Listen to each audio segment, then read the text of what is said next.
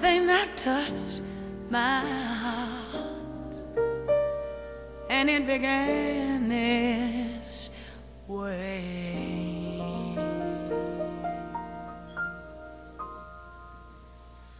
I was born by the river in a little tent. And just like the river, I've been running ever since. He said it's been a long time coming, but I know my change is gonna come. Oh yeah.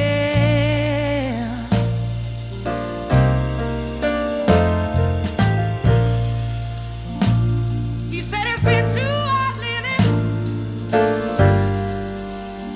but I'm afraid to die. I might not be if I knew what was up there beyond the sky. It's been a long time coming, but I know my change has got to come. Oh yeah. Blessings and favor to you, our brothers and sisters in Christ. Welcome to Anderson United Methodist Church. Today we observe the 5th Sunday of the Lenten season. As you engage in worship, remember your covenant with God, that through it you can renew your commitment to Him, increase your faith in Him, and embrace with unwavering fervor the commandments He has given you to love Him and to serve others. Ladies and gentlemen, please welcome to the stage my choir in their farewell concert and recording, the Tri-City Singers. Put your hands together. Come on, choir. Let's encourage them out there. Let's tell them that the blessing of Abraham is on their life. Oh, my brothers and sisters, because you are in Christ, you are Abraham's heir, and you have an inheritance on your life. You're the heir to the promise God made to Abraham. Go get your inheritance. Anybody gonna go get it out there?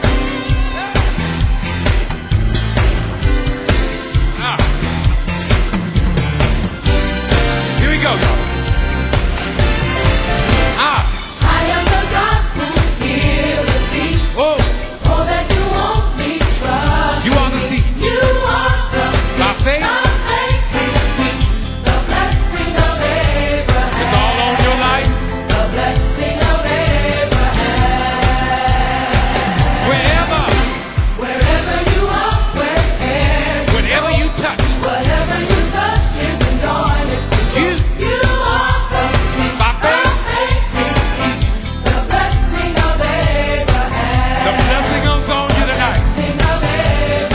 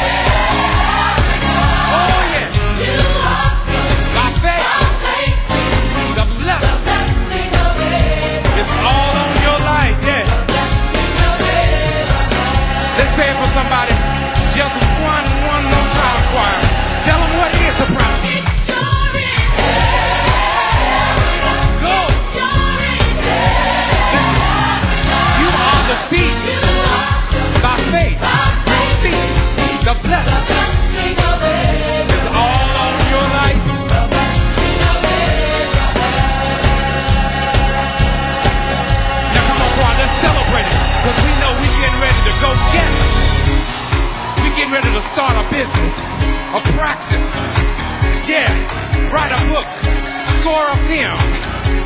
Somebody's gonna walk out of here and go right into their inheritance.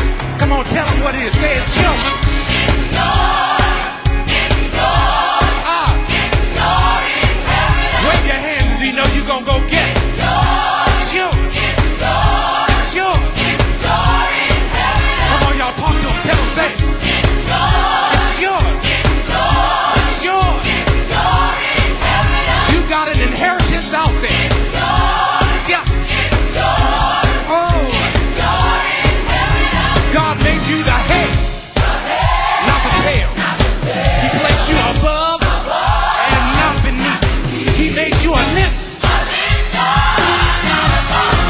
Hey, get your inheritance. Get your inheritance. Get it, get it.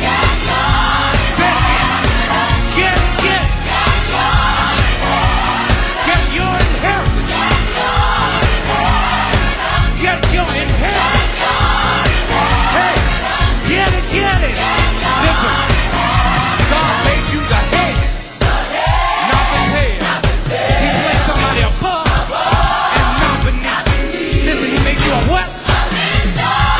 Come on, tell him, surprise. Tell him, I'll tell him, tell him. Today's scripture lesson comes from Genesis, chapter 17, verses 1 through 7. And it reads, When Abram was 99 years old, the Lord appeared to Abram and said to him, I am God Almighty. Walk before me and be blameless, and I will make my covenant between me and you, and will make you exceedingly numerous. Then Abram fell on his face, and God said to him, As for me, this is my covenant with you. You shall be the ancestor of a multitude of nations. No longer shall your name be Abram, but your name shall be Abraham. For I have made you the ancestor of a multitude of nations.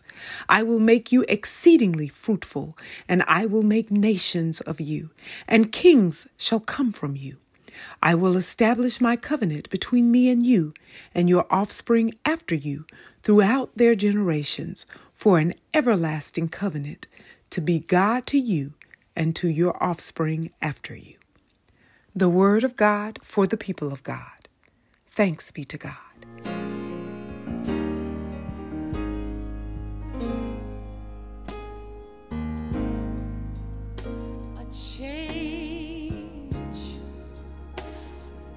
Change has come over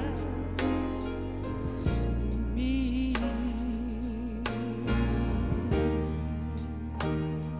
He changed my life, and now I'm free. He washed away all my sins, and he made me whole. He washed me white as snow. He changed my life complete, and now I sit at his feet to do what must be done. I'll work and work until he comes.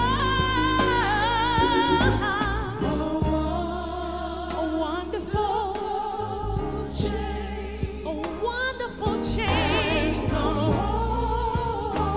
come over me. A wonderful change has come over me.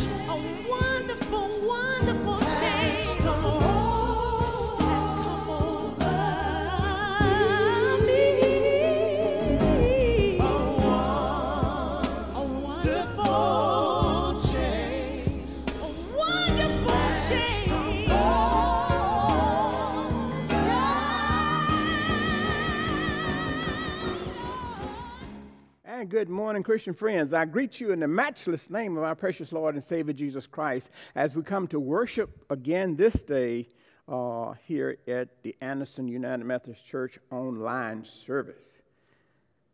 I'd like to share 2 or 3 announcements with you before we go into the Word this morning. The first announcement is that I want to impress upon you the significance and the importance of having the COVID vaccine. The significance and the importance. You've heard the president say that hopefully by July we will be able to have July picnics and barbecues and all that. That's if we get vaccinated. And that will mean that persons will go and secure vaccination. They are more plentiful now than they've ever been. They've lowered the age now from 65 to 40-ish, I believe. And I hope that you will go and take this opportunity. The more folks we can get vaccinated, the sooner we can get back to some normalcy in our life together as a community of faith, Anderson United Methodist Church. And I hope you will do that. And we will be sending out a survey next week asking you about certain things because we're trying to prepare for the day and opportunity when we may come back, gathering as a congregation on limited services under the protocol of the CDC. I'd like to share with you activity for Holy Week. On starting March the 31st at 6 o'clock, we will have our Wednesday night Bible study. On April the 1st, we will have the Stations of the Cross. That will be a video presentation of the last week of the life of Jesus. And then on April the 2nd, we're having the Carrying of the Cross. And that is going to be a unique opportunity for you and your family to participate in your neighborhood. That service will be a virtual type service, and we're going to ask that you walk in your neighborhood following the visual instructions that you will have, and you'll see more about that in the weeks to come. Then also on April the 3rd, which is Saturday, we're going to have our children and kids observance. There will be an opportunity for persons to come and drive through and pick up Easter treats and things of that nature, so we hope you'll participate in that. And then April the 4th, a very high holy day. That is Easter Sunday. And on Easter Sunday, we will have 2 services. First service will be held at 8 o'clock out on the parking lot. And then the second service will be held at 10 o'clock on the parking lot. This will be another opportunity for us to come and share in Holy Communion. And we hope that you just load up the cars and that you will come. We can get 400, 500 cars at one time. We hope to have 2 great, wonderful services on that day and want you to come and be a part of our Holy Week services. And also next Sunday is Palm Sunday. We'll celebrate Palm Sunday. And then on Easter Sunday morning, we'll celebrate the resurrection of our Lord and Savior Jesus Christ in the best way we know how and the best way we can. Again, thank you for tuning in with us this morning, and let us pray. Eternal God, so much has transpired this week. So many ups and downs, so many crooked ways, so many level plains. But we know, God, that you're still in control. And we pray now, God, that you will protect those persons who might have been in harm's way because of the raging winds and the howling winds that occurred a few days ago. And Father, we still pray for your healing of the nation and of the land. We thank you for the availability now of vaccine that persons may go and shoot up in order to rid the community and world of this horrible pandemic. So, God, we pray that you will hear our words this morning and that you will bless those who are tuned in for this service this morning, that they may feel a spiritual blessing and feel a nourishment of their very souls as we share the word and pray your presence with us. In Christ's name we pray, amen. Our subject this morning is Your Change is Coming. Your change is coming. That is taken from Genesis the 17th, verses 1 through 7. A change has come over me. Change can be tough to face. Change can be difficult to handle. Change can be an awesome thing if you're not prepared sometimes. You see, the world is changing so quickly that we awake with anxieties each and every day. You see, change is something that happens to everyone. Each and every individual that you come into contact with will experience change in their life. We can have things going one way one moment and wondering what on earth happened the next. Some change that come our way, we do not see them coming. We cannot prepare for them. We don't know that they're on the way. until they hit us and knock us down. How many boxers have been in the ring who were sure of mind that they was winning the bout, and only to miss seeing coming a left hook that knocked them out, and they lost the bout. Rick Joyner once said, "Change is coming on the world so fast that the only thing we can count on is change." Only thing we can count on is change. And some of the churches some of the changes are good, and some of them are better, and some of them are not so good at all. We've all familiar with the expression, "Don't throw the baby out with the bathwater." You see, if you don't wake up every day happy, you need to change something. If you don't wake up every morning happy and excited and thanking God for the blessings of a new day, you should change something about your life, about your experience, about the way you perceive things, about the way you approach the gift of life each day. Sometimes that's how we feel in the church.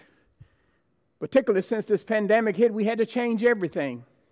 We had to change the way we worship. We had to change the way music was presented. We had to change the way we had committee meetings. Because of the pandemic, we had to change so many things. We've even said we serve a God of tradition and a God of change. Isn't that amazing? He's the God of yesterday, today, and tomorrow, but a God of tradition and a God of change. He ever changed his method. He's ever changed his method of reaching out to the lost and the dying. But his message, he might have changed his method of doing it, but his message is always the same. Now, the most dramatic change a person may face in his or her lifetime is a change from a saint to a sinner. A change from a saint to a sinner. He changed my life, and now I am free. Washed away my sins and made me whole. Well, you heard the song Amazing Grace. I once was lost, but now I'm found, was blind, but now I see. Change had occurred in that person's life. And the greatest change we have is when we move from a question mark about Jesus to an exclamation point about him. Yes, I know my Redeemer lives. You see, God desires that mankind would experience this change in your life. God hopes and God expects that we will move from where we might have been to where we are today, and that is being a disciple and a follower of Jesus Christ. And God never stopped trying to reach each of us with his special delivery message of love. The trouble is that many people miss the opportunity to experience this transformation, moving from what once was to what is now pleasing and pleasant in the sight of God. So I thought we examine the story of Abram, changed to Abraham. The text focuses on name change given to Abram, a change of name which significantly changed his life. His whole life plan and his purpose was changed because he experienced a change in his life. God made Abraham a promise that his family would multiply and be great. You remember Twinkle, Twinkle, Little Star, how I wonder what you are? Well, God kind of took Abram out one day and said, "Hey, Abram, I'm gonna make your family as plentiful as the stars in the sky." Gosh, wasn't that something? And Abraham found himself falling down before God, receiving this wonderful challenge, receiving this blessing of being changed. He promised him that he would be just as exalted of a family, of a small family, but that he would be exalted of a great multitude of peoples. I'm going to change your status. I'm going to move you from a small responsibility to make you the head man, the head dog. I want us to look at three things, a three-step God used to change a person. You see, God did three things with Abram that changed his whole life. Number one, God communicated with Abram. Number two, God converted Abram. And number three, God consecrated Abram. Let's deal with God communicated with Abram. You see, God can't do a thing with us until he first established a line of communication with us. There was a man who had 2 fantastic mules, and he wanted those mules to be trained by the best mule trainer in the community. So he took the mules to the man and said, hey, I want you to train my mules, but I want you to promise me one thing, that you'll not lay hand on my mules. I don't want you to be brutal. I don't want you to be harsh to my mules. I don't want you to bruise them up at all. And the man reached over, the first thing he did, reached over and got a hammer, a rubber hammer, and he hit both of the mules right between the eyes. And the man said, I thought I asked you and told you not to harm my mules. He said, well, I had to get their attention first. And now that I have their attention, I can train them. Now that I have their attention, I can give them commands and instructions. Now that I have their attention. When God gets our attention, he can provide the instructions. He can provide the grace and the mercy. Well, Abram responded positively to God's conversation. He paid attention and he demonstrated his interest in what God had to say. Tremaine Hawkins says, he changed my life complete. And now I sit at my master's feet to do what must be done. Can't you see Abram sitting at his master's feet, taking in the instructions, taking in his life's work set before him? Well, I know what you are thinking. If God speaks to me that way, I'll listen too. But God speaks to us every day through his word. And many Christians pick and choose what they will listen to, I'm afraid. God tells us to honor. God tells teens to honor their fathers and their mothers, but some just decide to ignore God. God tells us to bridle our tongue and refrain from gossip, but some flap their jaws anyway all the time. God tells us to be faithful to the church and forsake not the symbol of yourself together, but we have to do that virtually now. And I hope that you're gathered around the television, wherever you are now, or the computer or the desktop or whatever it is, and that you're sharing with your family this opportunity, the koinonia, the coming together of the body of Christ. God tells us to forgive our enemies, but we hold grudges for decades. Whoa, boy, we can hold some grudges. Well, she did this 20 years ago. He mistreated me 20 years ago. God tells us to be faithful to the tithe, but we send in the mail sometime a tip. God is speaking to us. The problem is that we have trouble listening to him. God spoke to all mankind from Calvary's mountain through the sacrifice of his only begotten Son on the cross. If that doesn't get our attention, what will? God said to Abram, walk before me, and thou be perfect. And Abram heard God. God may be speaking to you right now, in your living room, in your den, on the back porch, in your car. If he is, your change is coming. Let's hear Tremaine's testimony. A change has come over me.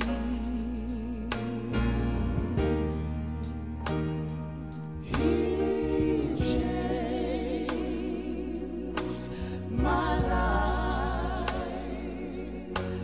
and now I'm free.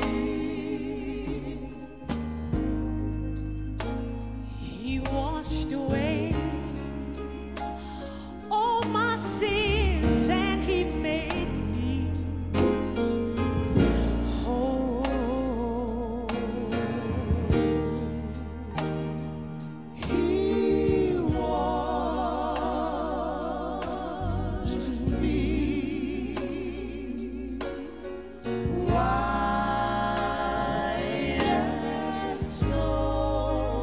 very second act God committed with Abraham was that God converted Abram.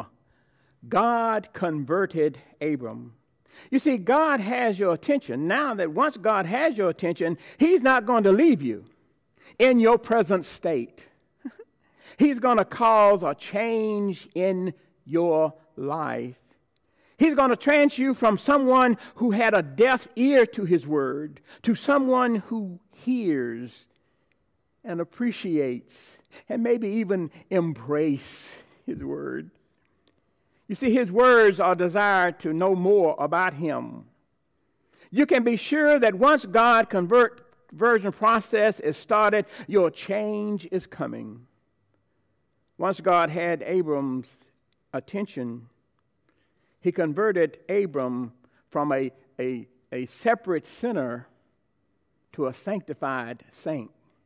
He took away Abram's old name, which meant father, and changed his name to Abraham, which meant father of many nations, father of multitude.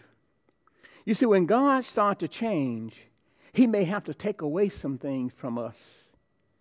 He may have to take away a lying tongue.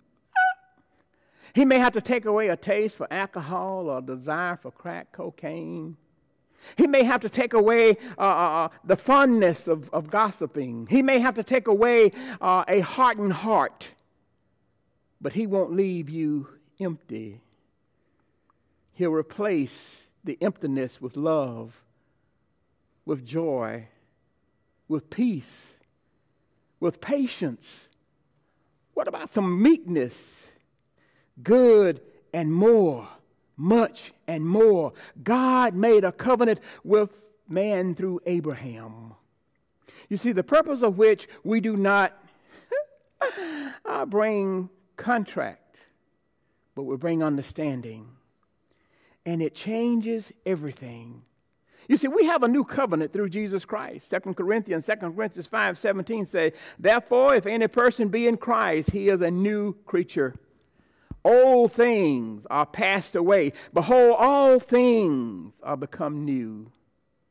You see, God wants us to change. He wants us to move our lives forward, away from the pain of the past, away from temptation and sin, away from past regrets.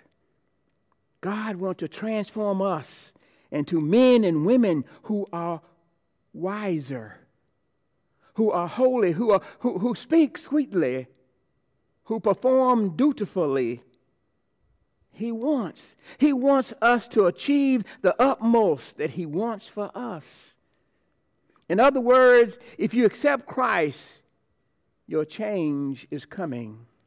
A change that sets you free from addiction and sets you free from those things that will hold you down, those things that will entrap you to yesterday. When you accept this change, you have a freedom from bondage and bitterness and unforgiveness. It gives you power to deal with the crises in your life. And God knows we have those crises. Monkeys on our backs all the time. Unforeseeable things that come and require and demand our time, that push us into action, whether we want to go or not. This change put homes and relationships back together again. It heals pride and arrogance. It removes guilt from things you know you should never have done. This change, it offers another chance to those who will admit that they need God in their lives. A change, a wonderful, wonderful, wonderful change. Let us hear again our testimony from Tremaine. He changed my life complete, and now I sit at his feet to do what must be done. I'll work and work until he comes. A wonderful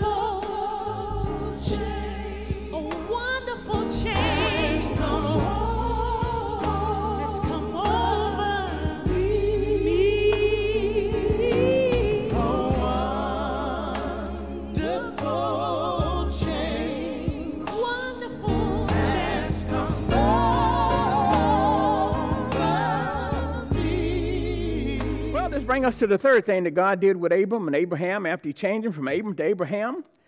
He consecrated Abraham for service. He consecrated Abraham for service. He didn't give the details of his plan to Abraham in advance. He just said, get up and go.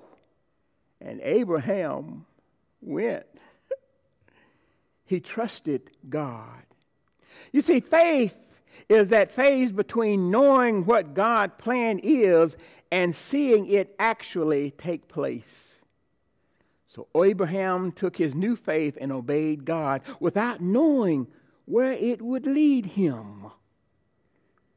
He left the familiar city that he had called home, and he travels into a new destination, and yet unrevealed by God, he walks by faith because God has consecrated him or set him apart for a great work.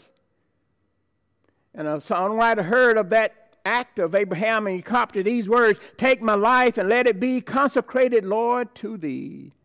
Take my moments and my days, let them flow in ceaseless praise. Take my will and make it thine, it shall be no longer mine. God wants each of us to reach the destiny he has chosen for us. But he doesn't convert us and put us on autopilot just because we belong to him. As Christians, we have to cooperate and participate with the plan of God so we can move forward all that he has for us. Well, that's what Abraham did. He cooperated with God. He put God first, following the covenant agreement God laid out for him, and sought to live separately from the world, and separate and perfectly. You see, each of us has a God-given destiny for success. It's part of the inheritance we have as God's children under the new covenant. It's a spiritual inheritance that showers us with blessings of love, peace, and other fruits of the Spirit. But it is also an inheritance that provides for our material things. God wants to do the same thing for you. And for you. And yeah, for you. He's using the same 3 steps he used with Abraham. Step 1, we have to hear his voice. Step 2, we have to be converted through believing in Jesus Christ. And step 3, we have to be consecrated and claim our inheritance. Abraham had free will. He could have disobeyed God, but he chose to obey, to trust, and to travel. Maybe it's time for you to put on your traveling shoes, Anderson, and move from what God wants you to do, not just materially, but spiritually. If you heard God's voice, your change is coming. If you trust God's promise, your change is coming. If you submit to God's will, brothers, sisters, your change is coming. If you embrace God's love, you know what? Your change is coming. If you surrender, if you just surrender, and if you've been surrendering these 40 days, if you've gone to God in prayer and meditation, and if you've gone deep down in your soul and you've taken those things and you've laid them on the altar, wherever it may be for you right now, if you embrace God's love, your change is coming. But if you surrender to God's grace, your change is coming. Amen. Lord, he changed my life complete. And now I sit at my Savior's seat to do what must be done. I'm gonna work and wait until my Savior comes.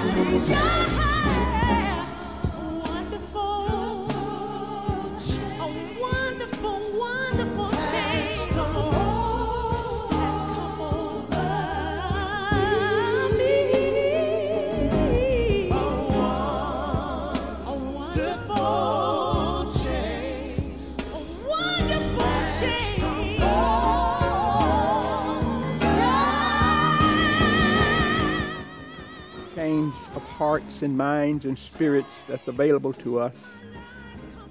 And we pray that as we've journeyed together these awesome days of Lent, that we all have experienced some change, and that we have embraced some newness of our experience in love, and that we claim Jesus Christ in a new way as Lord and Savior. And for those of us, oh God, who are still sitting at your feet, awaiting instructions and directions, we pray for clarity, for mercy, and for grace. So bless us as we continue to journey on from this place, from this station in life, from this circumstance, from this episode in our lives, and experience you in new ways, because our change is coming.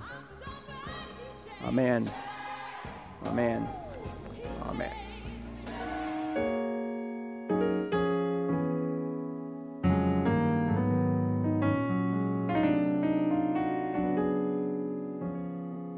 Change me, oh God. Make me more like you. Change me, oh God. Wash me through and through. Create in me a clean heart, so that I may worship you. Change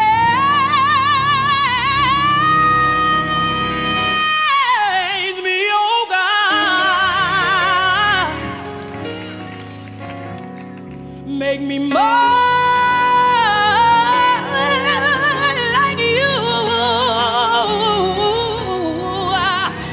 Change me, oh God. Wash me through and through. Just create in me a clean heart, so that I may worship you.